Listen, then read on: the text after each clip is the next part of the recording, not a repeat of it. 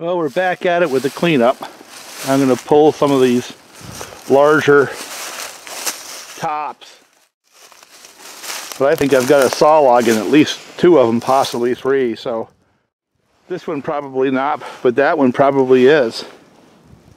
And then the one underneath is definitely big enough for a saw log. Well, what I like to do is clean up around here. I'll block it up a little bit and turn some of that into firewood, and some of the brush you just leave and let it protect the volunteers. And I kind of want to get to this tree right here. It's a big one, but it's also over mature, and there's probably one good 16 footer and a couple of smaller 12 to 16 footers in that. I'm trying to figure out the best place to put it. I'm probably just going to send it right down the hill. But I've got a lot of this brush right here that I've got to cut up and organize before I can get to that tree. And I'll start working on that today. And I might even get enough done, because you know, I'm no rush right now. Some beautiful weather, kind of uncharacteristic of the winters around here. But I got to pick that stuff up and stack it, and just generally start doing the cleanup. I'm going to work towards getting another 20 to 25 trees before springtime. And the other thing I'm going to look to do is start getting rid of as much of the beech as I can. Just get rid of it as a weed tree. But there's a lot of small saw work in this. A lot of saw work on the cleanup side. Now, normally a professional operation would just leave it. You know what I'm saying? But I get firewood out of it. So I tend to want to, you know, at least organize it, cut it up and organize it. I think I have another tree down here to get. Another top, maybe. Maybe not. Yeah, that's from the ash tree that I knocked down. Maybe I'll organize that so I can get it too. And clean up like that widowmaker there. But what else do we have down here? I hadn't planned on touching this woods for another 10 years either. But when they get up over 24 inches, I'll take them. You know, not going to take anything less than 18 inches, and actually probably not less than 20. But like that one there is about 24. But you can also see how that one wants to go.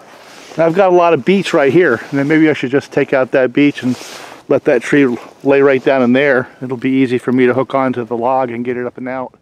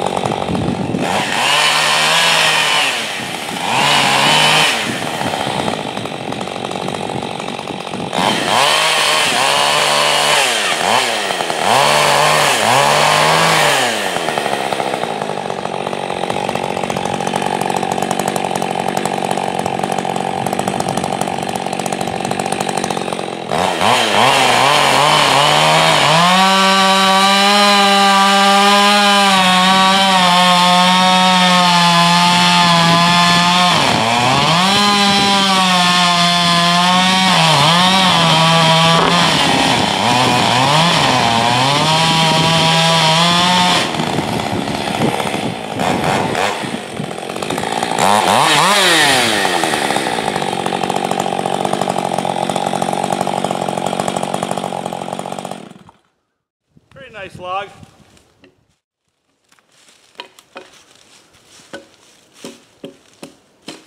Has that hickory sound. Probably be a little easier for me to pull it off that stump the way it's cut right now. So what I'm going to do is go haul that maple and then come back and get this one. And then if I have time, daylight, we'll start cleaning up for that other big maple. But boy, it sounds good. One of the things I always worry about on these is they'll split. They will just explode. And this one did not. This one stayed pretty stable. As far as this helmet's concerned, I'm not noticing it, so that means it's a win. You know, it's pretty quiet inside here, so my voice gets a little bit raised. But I'm just going to leave the camera right there and the saw too, and start pulling stuff.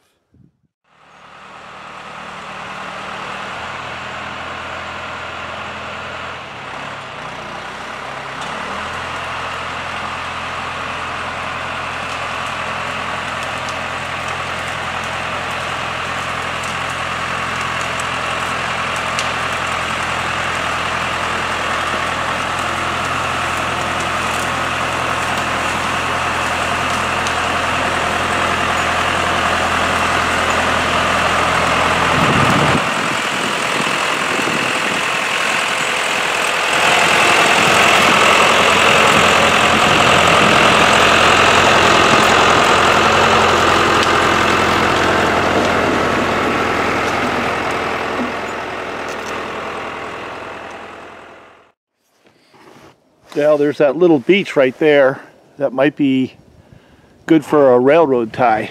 So I got my smaller saw. I got the 562. So what I'll do is make some room, and maybe I'll cut that one down and pull it up and see if I can get some money out of that before I go down and get that big maple. So let me see if I can do that. But how do I like this helmet?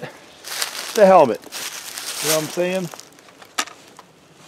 It doesn't create any problems. Sometimes the ear muscle irritates your ears and stuff like that. So far I have none of those kind of issues. For that matter, I don't think about it very much at all. It's not in the way of anything. And, you know, for me, that's really the definition of win, isn't it?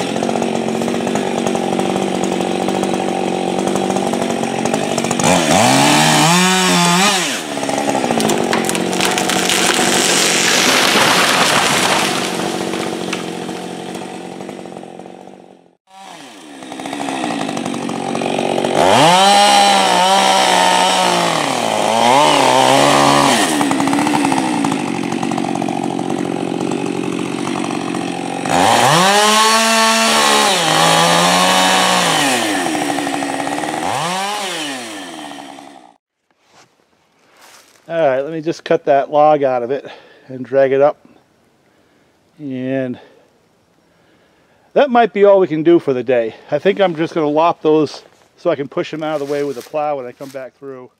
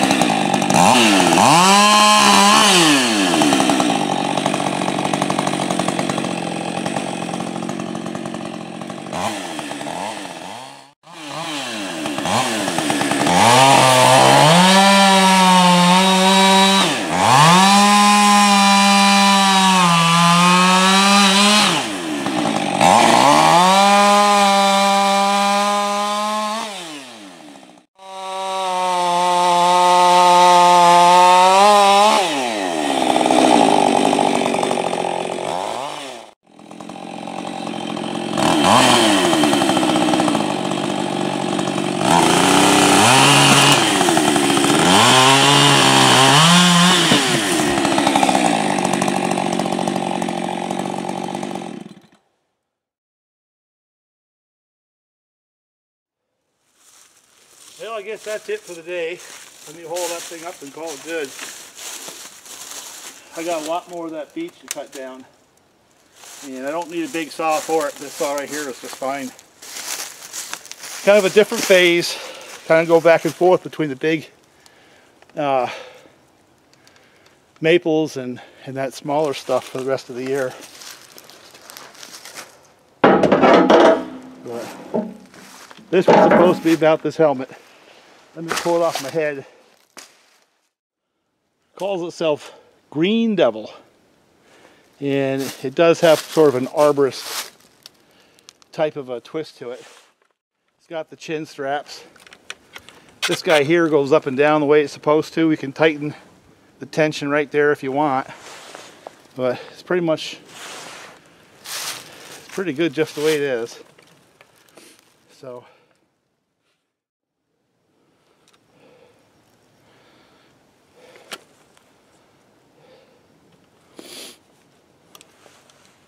It works. What can I say? It was simple, went together easy. So, get back on my head, go home. And this is the helmet that it obsoleted. This is a Husqvarna brand, and it served me pretty well. It does stink. Now, you know, it's got the adjustment for tightness there. These guys work pretty good. They're beginning to come apart though. It's got a few years in it. This one here, the suspension looks a little bit more sophisticated. It is more comfortable, there's no doubt. And time will tell about the earmuffs. And the other thing about this is that screen kept coming detached. I had to keep, you know, putting it on. I eventually tied it on. We'll see how long this one lasts. But this is a little bit larger. So I can put glasses on this one here. You know, I can have glasses on. So I'm cautiously optimistic. So far, I like the way it's working. You know.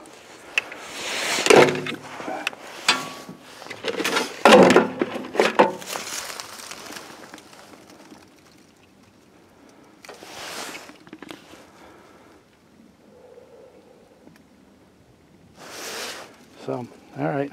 Talk to you later. Bye for now.